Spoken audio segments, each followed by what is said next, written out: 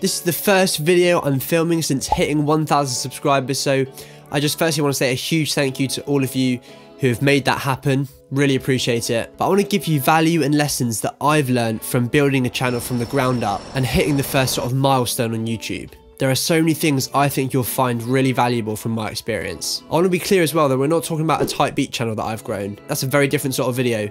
This channel that I've built is dedicated to producers and helping producers. So the first lesson is value. And that's the key, whether you're looking to start your own producer YouTube channel, grow social media, make connections with other producers, whatever it is, the key is to provide value and help to the audience you're targeting. This doesn't even have to just apply to producers. Of course, that's what I've done and am doing, is providing value and help for producers. But if your target is more artists, you can do the same thing but provide value and help for artists. That can actually be a really valuable way to do it. Be a producer and target artists by offering them help from a producer's perspective. Whatever your audience is and whatever format you're on, the best way I've found to grow, the times where I've had the best performing videos, the times where I've had the quickest rate of growth, is when I provide information on things that my audience, that producers want to know about, want help with. Being genuine and looking to actually provide your audience with true and helpful information is a way of building an audience that doesn't just watch you but follows you and listens to you. Because after a certain amount of time watching you,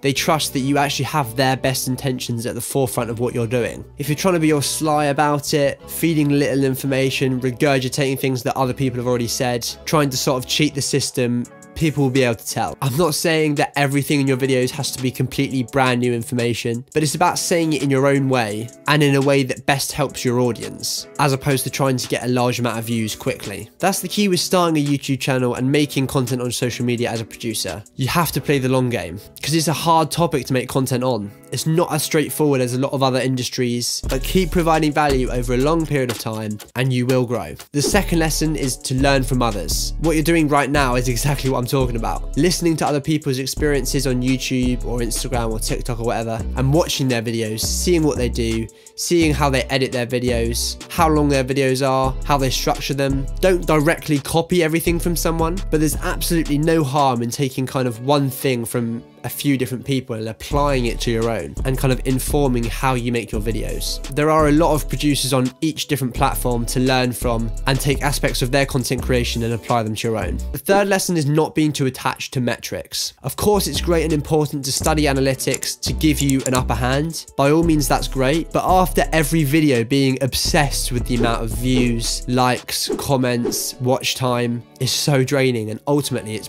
probably detrimental. It will make the whole process of being a producer on social media a lot more difficult, because there is just so much variation in video performance on all the platforms. You've got to remember that you're posting videos into a different algorithm on each different platform that you post on, and each video you post will perform differently, and the differences in those performances can be massive, especially here on YouTube. I also feel like for a producer specifically, that's even more the case, because there are some producer related topics that just seem to do really well, that get a lot of traction, that get a lot of views a lot of the time. For example, growing a Type Beat channel. But then there are other producer related topics which just get very little traction. And I'm not saying if you have a low performing video, it's the algorithm's fault and not yours. But my point is that some videos and producer topics will perform really well and others won't. The example being this very channel. If you look, you'll see my highest performing video is about 13,000 views and my lowest performing video is about 82 views, I think. So if I was completely obsessed with the performance of every video that I make, I would have been thrown in every flipping direction by this point, every single week by now. Which brings me nicely onto the next lesson, which I've learned to be crucial, and that is consistency. Now, before you think that's obvious, and I hear that all the time, I'm not talking about the posting 3 times every day and not missing a day ever. That's not the kind of consistency I'm talking about. I learned from doing that for a while that 1, it reduces the quality of the content that you post. Not even necessarily the quality of how you film it and how it looks, but the quality of what you're creating, like the ideas you have for each video, the actual topic of the video. It just encourages you to post for the sake of it and push bad content out there. 2 is that it's just too much to keep up with posting that many videos on YouTube, Instagram, and TikTok. I would literally forget to post a lot of those videos because I'd post 3 times a day, obviously spread them out across the day, which means I'd be posting 1 video in the evening, and a lot of the times I would just forget. 3 is that it burns you out, creatively especially. You're constantly worrying about what each video is going to be, what new thing can I do, And to think of so many ideas for just a week of videos isn't sustainable and will drain you creatively. So that's not the kind of consistency I'm talking about. I'm talking about a comfortable, regular pattern of posting. For me on YouTube, that's once a week. And I know that's probably all I can manage because it takes me a full day pretty much to create a video from start to finish. One full day out of 5 a week. So for me, the consistency is meaning that regular pattern. The benefits I've seen from that are just so great. A video on YouTube every week, and of course there are some weeks that I miss it and that's absolutely fine. But for the majority of the time, it is a video a week.